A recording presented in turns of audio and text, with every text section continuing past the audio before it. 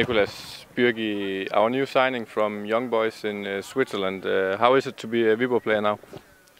How is it? It's a really good feeling. I'm happy to be here and be part of the team, and I had a good start so far, so I'm really happy. A few days ago you were part of Young Boys versus Lugano, and then a trip to Denmark, and then a trip to Spain. How has the last days been for you? Yeah, it has been a pretty hectic time. As you said, the championship in Switzerland started Saturday night. So I took a flight afterwards from Switzerland to Germany, then to Copenhagen. I drove by car to Viborg. So I did the medical check afterwards and the signature as well. So it was pretty hectic, and now we're already in Spain. But yeah, it's part of the business, and I'm happy to be in training camp here now. And now you've met your new teammates on this training camp. What's your impression so far?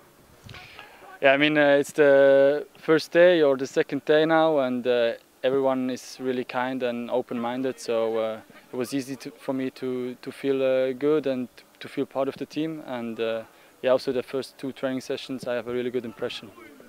And the season is moving closer. What can you bring to the team, and what's your ambition for this day? Yeah, I mean, I would like to bring my experience, probably also my ambition, and yeah, I'll have to see how the next few days go and get some more impressions to build a picture, and yeah, then we'll go for the maximum in the next days and the first 5 games, and then we'll see where we stand.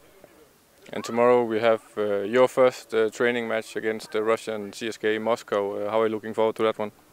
Yeah, I mean, I'm looking forward to it. We played them before, so yeah, I know them a little bit, but it's a really good team and a good match for us.